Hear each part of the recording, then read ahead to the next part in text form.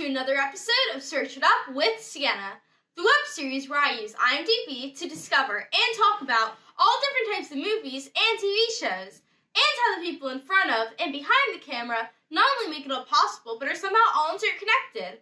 I talk directly with the talent about their backstories and experiences on and off set, and what they're up to today. On my last episode, I talked about Finding Dory with supervising animator Michael Stalker.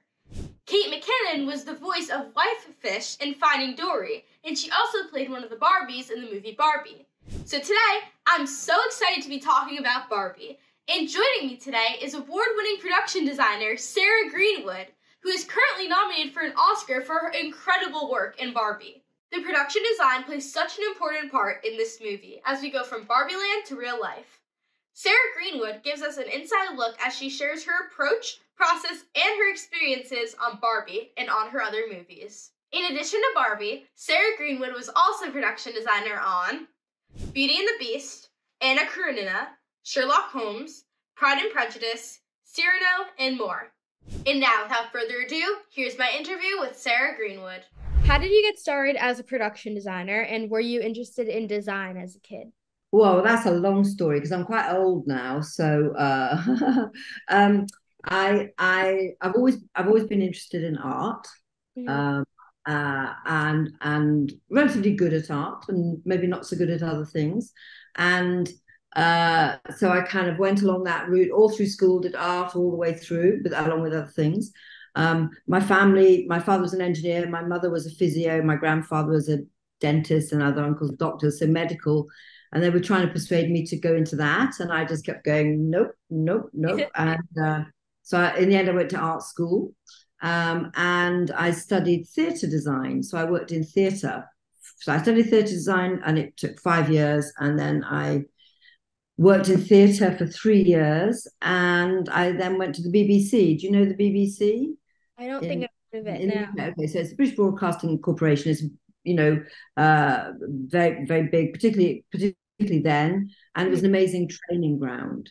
So started working on like TV shows and things, and then and then just kind of learned my craft as an assistant and things, and then went into films. So Yeah. this is not my normal kind of film though, I can say that. Okay, so this is like this is new territory for you. Yeah, it is very new territory for me. Yeah. And what was your first professional job as a production designer? Well, it's interesting because it mixes. So in theatre as the overall designer, Mm-hmm. and then at the BBC, you can either go two routes. You can either go kind of up the art director route, Yeah. where it's very much a kind of learning the technical side of it, or go the production design route. So I did a lot of big drama series and things like that, and then I suppose my first proper kind of production design on a film was a film called I think in America it was released as The Merry War. Keep the Aspidistras Flying. It was by the original novelist was George Orwell. Helena Bonham Carter. Okay. And Richard E. Grant. Okay. Oh, okay. Yeah. Yeah, so they were in it. So that was my first proper film. Yeah. And how did Barbie come your way? So Jacqueline Duran, who is a costume designer who I've worked with a lot, Mm-hmm. she has worked with Greta on Little Women, and so Greta kind of said, "Oh, do you think Sarah might be interested in doing Barbie?" And Jacqueline said, "I'm sure Sarah will be interested in doing Barbie." The whole thing is, it's like not Barbie like you know it. Do you know what I mean? It's kind of like you put Barbie and you mix that with Greta Gerwig and you put the two together. Yeah. And you're going to have something really interesting. So that's how it came about. So, the connection with Jacqueline. I know, if I don't, correct me if I'm wrong, but you said that this was like something that not usual type of project you do, this movie. And I was recently just looking at Sherlock Holmes, and I saw like the difference between like a very like black and white sort of dreary set versus all bright colors and everything. And I was like, but yeah, it was like a big difference between Massive difference. Yes. yeah. You're right there. How Yeah. long did it take you to come up with the plan for the Barbie movie? So when I first spoke to Greta, it was in the winter of 2021, and I was actually in Sicily, in Italy, the little island. Yeah. There's a volcano on this island called Etna, right? Okay. We were filming up Etna in the snow, and Etna was exploding all over the place. And we were filming a film called Cyrano up there, Cyrano de Bergerac. And so I was on this volcano, and I had this phone call saying, would I be interested in working with Greta? And we had our first chats then. And then we spoke because COVID was still happening. She was in America, I was in London. We spoke maybe once or twice a week for like 9 months, Oh wow. right? Just chatting. The Mm-hmm. first draft of the script was not like it wasn't like a classic film script. It didn't have scene breaks, it didn't have scene numbers. It Mm-hmm. was just this kind of stream of consciousness really from Okay. Greta and her husband Noah Baumbach. He wrote it with her. It was kind of like, well, what is it? So it's just like it was this very kind of unfathomable piece of amazing writing, and very funny. And interestingly, um, it's all in the film. Some things got cut, Uh-huh. but what's in there was in that first script. All the ideas and how it was going to be done. But it was kind of like you read it and you just think, well, how are you going to do the dolls? What's going Yeah. to be the doll like? And have you ever seen that film Marwen with Steve Carell? No, Marwen, but I do know Steve Carell, but I've never seen this. where he was like a soldier, like an action man, Yeah. and they did it very. They were jointed and they were like CGI'd, right? And I was thinking, is that how you're going to do it? Because that's not going to look very nice. And Greta said, no, no, no, no. It's going to be little moments that just make you think that they're dolls. So you think you've got your Barbies, and you see it when they go to kiss each other and they don't touch. Yeah. They just go like that. And also, it's all about how Barbie interacts. What makes it toy? What is it that Yeah. makes it a toy? And so that took a lot of working out. So we spent 9 months talking about it in great detail. And I know this is going to sound weird, but it was one of the most intellectual and kind of philosophical films I've ever worked on, Yeah. even though it's Barbie and it looks very simple. It was Wow. difficult. Yeah. Yeah, I can kind of tell like when you really think about it that probably was, I mean, just so difficult because I actually which leads me to another one of my questions. I heard you tested 100 different shades of pink. Um Yeah. how many did you end up using for that? And like did you end up using all of them? Was it one in particular? No, no, no, no. So that was interesting because you have to get the perfect pink, Yeah. right? And it has to be very intense, even if it's pale, it has to have a purity about it. Yeah. So we tested, we got all these pinks, some of them off the shelf, some of them we mixed. And you start off with something called, so we had them all lined up and we painted them on boards about that big. We had them all lined up, and it's like, okay, well, it's not any of those, and it's not any of those. Those were very purpley pink. These were very salmon pink, with a lot of Yeah. yellow in it. And Greta had this thing, she didn't want something what she called millennial pink. And so I thought, okay. So I went and looked up what millennial pink was. Well, there's no color that's millennial pink. I know what she means now. It's kind of like a slightly yucky pink, actually. Works well in certain contexts, but certainly wouldn't work in Barbie. So we ended up with all these pinks, and we got it down to 12, Okay. and they're all made from this base color, which was like was a specialist paint who do paints for the industry called Roscoe, the company, and it's a paint. It's a pigment, so it's really like intense. Yeah, really pigment. Look at it in the pot; it's almost black, and you mix it with white or whatever colors you want to, and you get this in really amazing kind of density of color.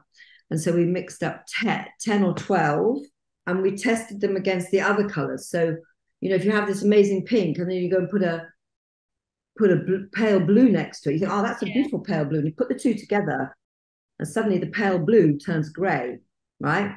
Yeah. Or the pale yellow turns green. You know, you've got to be Yeah. really. So there's a lot of work went into the whole color thing. But anyway, we ended up with the 12 perfect pinks that we used. They used the props used, the set deck used, costume used, and we tested them all with Rodrigo Prieta, who's the DOP, and then he then kind of had this thing called Barbie Lux. So when he was testing them and he graded them, he turned it up slightly so they were even more vivid than we started with. So yeah, very, very colorful. And I know you mentioned earlier too that Greta Gerwig, she pulled like different things from like sort of like how the Barbies didn't kiss all the way like that.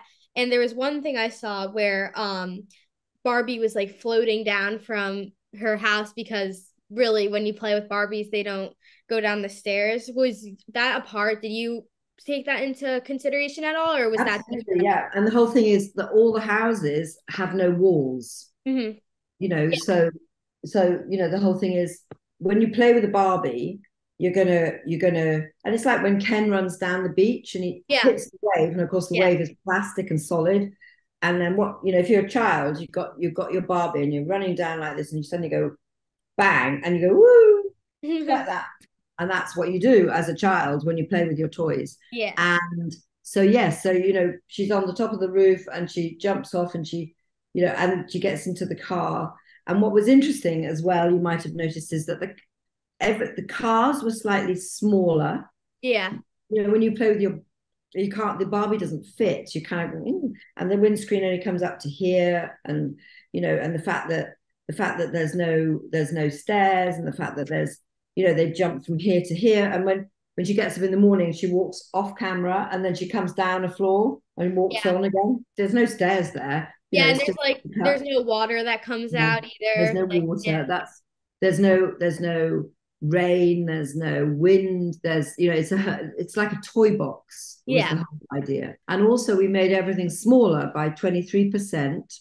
Mm-hmm. We worked it out so that when we kind of made the car, it's 23% smaller than human scale. When Got we it. made the houses, when you put Barbie's, I mean, we did this we bought a dream house and played it. When you put Barbie's hand in the air, she can touch the ceiling, right? Yeah. Which is very low.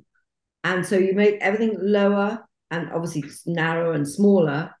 And like the milk bottle, the milk carton is big, you know, so you're playing with scale. And what that does is it makes the actors look bigger Yeah. in the set. So that makes them look more like a toy. Yes. Got it. You had all these little tricks, just, you know, and once you're, if it's done well and the acting is superb, which it was with Margot and Ryan, then what happens is you believe it. You are completely involved in it. It's, in a way, it's a bit like theatre. You know, you believe that character that you can see on the stage. I mean, that's not, a kind of, I don't know, Hedda Gabler or someone like that. It's somebody in a costume on a stage, but you believe it. So there's something called your suspension of disbelief. You believe it. Whereas I think sometimes, particularly with a lot of CGI films, you don't believe it because you know it's not real. Yeah. And one of the things that Greta wanted on this film was everything to be real and in camera, right? So that you Yeah. could touch everything. So so everything was real. Everything was built. You know, the skies were painted. They were 50 foot high, 800 foot long, going around the studio. You know, so it was all in camera, is what we call Yeah. it. What was your planning space like when you're doing all this work, just trying to figure out what this house is gonna look like, what this is gonna look like? Where do you do that space where you can just concentrate really hard on that? That's a very good question. Okay, so when I'm in the 9 months before we start what we call pre-production, which is proper, I work here in my house. I have meetings with my key members of the team. When we get going for real, I have a massive department of I'm supervising art director, three senior art directors, assistant art directors, Yeah. people who draft, concept artists, the whole lot. I work very closely with Katie, who I'm sorry she's not here today, who's the set decorator. So Mhm. she does a lot of things like that are I do the whole conceptual stuff and the structures. She Uh-huh. does, glasses and bottles and Yeah. whatever. But we work very closely, and so she has a big department of about 20 people, and so we have an office with lots of space Yeah. and lots of people mainly working on computer and working it out. We do lots of drawings. So we have what we call pre-production, which on a film of that scale was about 5 or 6 months Oh to wow. get it together, because you remember the big dream house set, but Yeah. there were about 50 sets, lots of Yeah. sets, Mattel, all the transitions, Yeah. the beach, lots and lots of sets. So there's a lot to do, so yeah, it takes a long time. You have time, but time is tight. Yeah. And that when we had the problem trying to get the pink paint, it was like, oh my god, there's not enough pink paint, and we only have like 3 months to go, and we need it now, so it's always chaotic. But yeah, Yeah. it's great. If you're creative, or anybody who's watching this is artistic and creative, the film business is a really great business to be in. Definitely. I mean, it's so cool to just like be able to draw out like your Yeah, like, own little like world and then have it come to life right yeah, before. exactly. And for something like Barbie, it's kind of whatever you want. Do you know what I mean? It had to feel like Barbie, but it Mhm. wasn't. We didn't copy the dream houses completely, because they're different. You needed to be able to shoot them so that when you saw from one house to the other, you could see through, so they had no Yeah. walls. Yeah. It's complicated structurally, engineering complicated, but like I say, I design it. I don't work out the engineering. So Yeah. So I recently just watched the HGTV show on ah, HBO Max, Barbie, like the I forget the exact name, but like the Barbie's dream house, where the two like the multiple teams build like a different room of the Barbie dream yeah, house and yeah, redo it. yeah, Which I thought it was a really cool series. I had a lot of fun watching it, and that's really where I kind of got to see how cool it is to kind of just transform it into like this yeah, big yeah, whole Barbie thing. But in each episode, each team was assigned a different era for their room. So 1960s Barbie, 1970s Barbie. And so then mm-hmm. when you were making the plan for the production, what eras of Barbie did you pull from, or did you pull from any? Pulled from them all actually. Um, we looked at historically all the Mattel dream Yeah. houses. And I mean, my personal favorite is actually the 1960s one that's all made of cardboard. Yeah. It's very flat. I Yeah, love, I yeah, love, yeah. It was cool. it's very delicate and quite stylish, actually. I think in the maybe in the 80s, 90s, it got a bit lost and got a bit really ugly. Or the 80s and 90s are coming back now. Um, and so we took from everywhere. And but I think our thing was we looked at a lot of Palm Springs architecture, Yeah. Slim Aaron's photographs, and kind of mid-century modern design. And the reason for that was that some of the Barbie houses from Mattel are very, very busy. Yeah. There's a lot going on. And in a way, what you have to do in film, even though you have to kind of, it's about the empty spaces as much as about what you put in. So like that's why Katie chose, a lot of the kind of classic pieces of furniture that were just really clear shape. So when you have a table, you get the tulip table. It's just this beautiful shape, so that when you're looking at it, you just see one very simple shape. You don't see a lot of stuff going on, because it had to look toy-like, and that we felt was going to work best. So, we looked at them all, and we learned from them all, and then we did our own thing. And I heard you never had Barbies of your own, but did you grow up around Barbie dolls? Like did your siblings or your friends? Yeah, some, but we in England we had there were Barbies here, but here we had dolls called Cindy. You Oh, should okay. look it up. It's not it's nothing like a Barbie. She's kind of very homey. She's very kind of like Barbie's, dare I say, ugly sister. She's really kind of straight. So we had Cindy here, and also, I mean, I'm quite old, but I remember we had a lot of those really nice cutout dolls where you Okay. grab the clothes and you hook them on. So no, we didn't have Barbies. And my father made me my first doll's house, which Oh, was wow. this beautiful wooden. It was made of wood, and it had the wallpaper from the dining room up on one wall. It was a bit clunky, but I think this is the thing when you're kids, you love what you've got. Do you know what I mean? And you make the Yeah. most of what you've got. So yes, I knew of Barbies, and I must say, it wasn't until I did this film that I really came to know and respect what Barbies have done, over the years. They've gone off, Mattel have taken off and down a few routes that are maybe not so brilliant, but the bottom line is, and as you say at the beginning of the film, where the little girls were just learning to be mothers with the baby dolls, Yeah. and then they smashed, which is a spoof on the 2001 Stanley Kubrick film. They smashed them, and then you have this Barbie doll, and that was amazing when you think about it. 1959, women weren't allowed to own their own houses, drive their own cars. Everything had to be, so to have a doll that was more representative of what you could be aspirationally, it was amazing. So when you look into the story of Ruth Handler and the whole story of Barbie dolls, it's a great story, and I think it comes over in the film as well.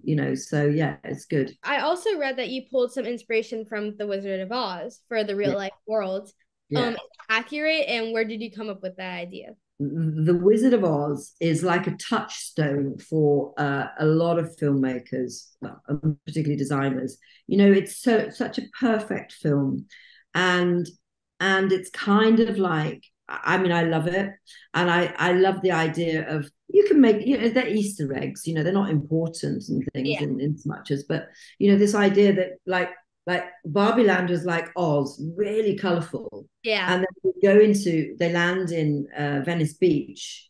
It's like, it was colourful, but it was like monochromatic colour. It was Yeah. like, it's like all the colour had been drained out of it. So it's like a reversal. So that was like Kansas. Yeah, well, even Sasha was like and her friends were all wearing like black Forward outfits. Like, black. Yeah, yeah, yeah. yeah. Yeah. That was it. So just, and then we did the rainbow over Barbie Land, and the road that they come out on, the pink road, was the pink brick road, not the yellow brick road. It was made of the same bricks, in the same style.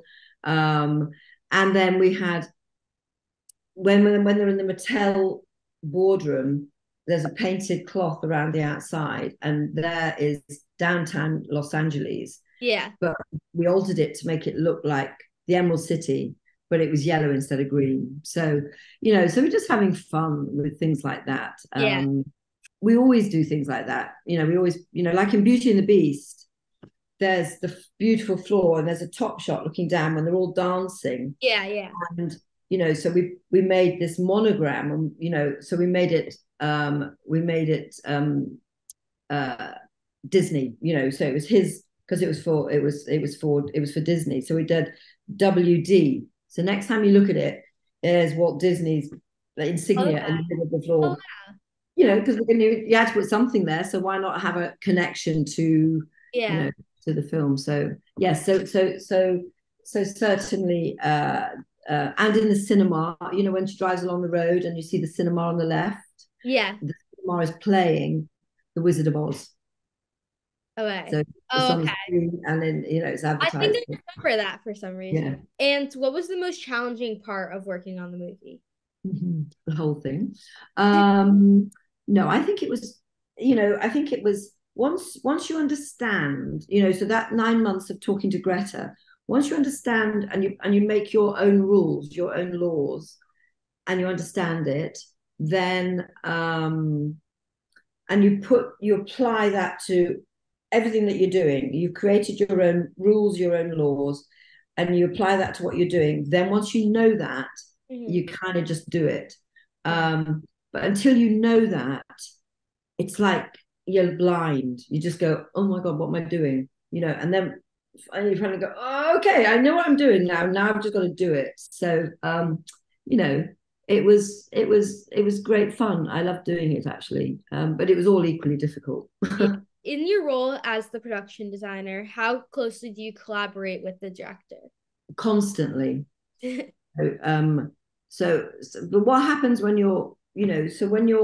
when you're coming up with the ideas and you're just talking to them, and then what happens is the DP, the director of photography, comes on board, generally about 3 months from filming, and so you start showing them all the plans and the models and and what you're going to do, and then they start talking specifically about certain shots or sequences or film stock they're going to use or grades they're going to put on it. And so it becomes like the three of us. And then as the closer you go to filming, I'm very involved in the practicalities of making sure the sets are finished on time and they're dressed and whatever, everything's perfect. And they're getting more and more involved with the actors and going into rehearsals. And so you transition. So you work with Greta all the way through, and then you transition over to, and then you kind of, you're there every day. You go on to the stages, any new sets, you're there. And, and actually Barbie was just such fun with Ryan and all the Kens and all the Barbies. It was such good fun to work on. That if you had time, you'd just go and sit and watch them because it was just brilliant, so funny, and like that dance sequence, which is taken out of Singing in the Rain and Grease, where they're on the dream beach, that they're all dressed in black. Yeah. That was like watching a massive musical, because they went through the whole thing, and it was like, everybody was sitting there, and it was just like, that was brilliant. It was like being in the best theatre show, so yeah. You work closely with the set director, Katie Spencer. Yeah. At what point in the process do you begin to collaborate? The very beginning, towards the middle? Katie and I have worked together for 25 years. Wow. So we've worked together for a long, long time. And so we're working together right from the beginning, talking about it. She's like it's great because, it's just someone to talk to about what you're doing, because otherwise it can be quite lonely if you're sitting there on your own just thinking, oh my God, am I making the right choices? Yeah. But having someone to talk about it with, if Greta's not around or you're not sure about suggesting an idea. So Katie and I work from the start right to the end. And, because we've worked together for so long, there's a shorthand. Yeah. But neither of us had ever worked with Pink like this before. It was like, oh my God, this is unusual. And also, all of our films, like you said, you've watched Sherlock, and Sherlock was quite kind of grungy and dark, and it was all Victorian London. And then the other films we've done, Pride and Prejudice, it's like set 250 years ago.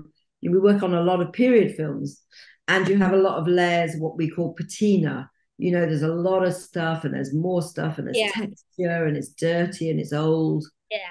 And there's lots of places to hide mistakes. And then suddenly Barbie is just like ping, and there's nowhere to hide. You see everything. So yeah. Are you on set through production, and do you ever work directly with the actors? No, like I say, I'm on by the camera every time we have a new set. So you might, like Barbie Land, we shot on that for like 2 weeks. So you see them in the first day. Any big changes, you go and sort it out for them, and you check if they're all happy. The actors, the main actors, we always show what we're doing, and you take them around the set and things. Katie, because she's involved in all the props and all of that, she gets more involved with them. Yeah. And she's very funny, and she's very witty, and she's very good at making up, ideas. And actors love ideas, so they say, oh, why don't we do it like this and we do it like that, so she has more to do with them, and she will always have a show and tell of all the major kind of hand props and things. And Ryan, he never did the same thing twice. He always improvised with whatever he had around him, and he was a genius, and Margot is something she's like out of old Hollywood. She's you know she's just there's a term called slapstick. She's got such great comic timing, and she's very physical. You know, when she holds her foot up when her foot went flat.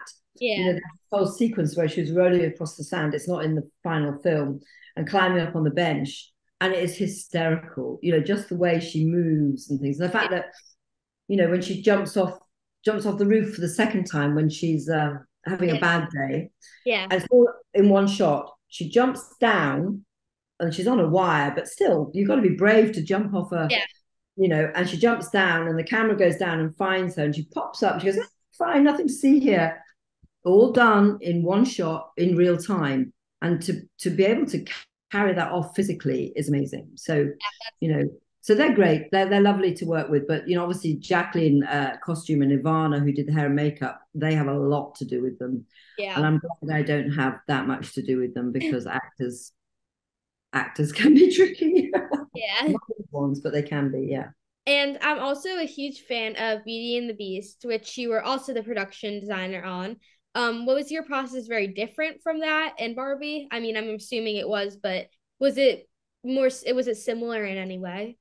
No, they're both very big films actually. Yeah. Beauty and the Beast was very because it was historic and it was set in France, but it was still a fantasy. So you had the village, and then you kind of go through the woods and you go to the castle. And again, because the critters, the clock and the candlestick and everything, Yeah. because we made them, we designed them, but they were also CG. So therefore, it was important that everything else around them was there, real. So we built the ballroom, we built the stairs, we built all the sets, and I mean that was there you could just go for really beautiful things. I mean it was and a lot of historic research and things. Yeah, it was as big as Barbie, as difficult as Barbie, but as much fun as Barbie, but Yeah. very different. Yeah. Do you have a favorite movie you've worked on so far? Barbie. So that, yeah. And It is. I think so. I love Barbie. I think it's great fun. Yeah. do you think there'll be a Barbie too? I genuinely don't think there will be a Barbie 2. I mean, I'm sure Mattel will make other films. Maybe they'll do Skipper. Maybe they'll do, Yeah. some other of their toys. I think they will, but I don't think there'll be a Barbie 2, because I think it's what is beautiful about Barbie is that it's kind of like an art house blockbuster, Yeah. and it's very individual. And I don't think there's anything more to say. I don't know. Anyway, I wouldn't do it. So, I've enjoyed that. Thank you. I did do 2 Sherlocks though, but I don't generally like going back on something. I like to keep being challenged and going forward. So, yeah. For my last question, it's actually 5 questions, but they're 5 rapid fire questions. So I'm just going to ask you them, and then you kind of answer as quick as you can. So, Okay. you ready? Yeah. Okay. What is your favorite color? And it doesn't have to be pink. Well, it was never pink. And at the moment, it is pink. And I painted my bedroom pink. Very pale, but it is pink. So, yeah, there you go. Vacation at the beach or in the countryside? Countryside. Although I love the sea. Yeah. But countryside, yeah. Not the beach. I don't like the beach. What's your favorite movie? Depends on my mood, but weirdly, I like things like The Godfather. I think it's a great movie. I like 1980s movies actually. Yeah. That I think they're really well made then. But I mean I went to see Oppenheimer yesterday. I really enjoyed that. I like all movies unless they're terrible. But I like most movies, yeah. Yeah. And what's your favorite animal or pet? I had 2 beautiful dogs. They were called lurchers. I don't know if you know what they are. They're half greyhound, half, anything though. But yeah, beautiful dogs. And my last question is, what's one piece of advice you would give to the next generation of filmmakers? Be brave. There you go. That's And good. that is true, because that's what Greta was and Margot in making Barbie. Very brave. Stick by your guns. Yeah. Yeah, that's a great piece of advice. Well, I want to thank you so much for doing this, letting me talk to you. I Learned so much from you, and I'm just so happy I got to talk to you today. Okay. Well, nice to talk to you too, Sienna, and have a nice day. Okay. Thank you. You too. Okay. Thank you so much, Miss Greenwood, for taking the time to speak with me. Your work is incredible, and I loved hearing about your background and inspiration and your experiences and funny stories about the movie Barbie. And now, before we search it up, here's a quick fun fact. Did you know that in the opening scene, Margot Robbie's character, stereotypical Barbie, wears a swimsuit that is a direct recreation of the original 1959 Barbie doll that first debuted in stores? And now it's time to search it up. Let's see. Oh, Jeremy Page worked on visual effects for the movie Barbie, and he was also a still photographer on one of my favorite shows of all time, Only Murders in the Building. So, next time we'll be talking about Only Murders in the Building. See you then!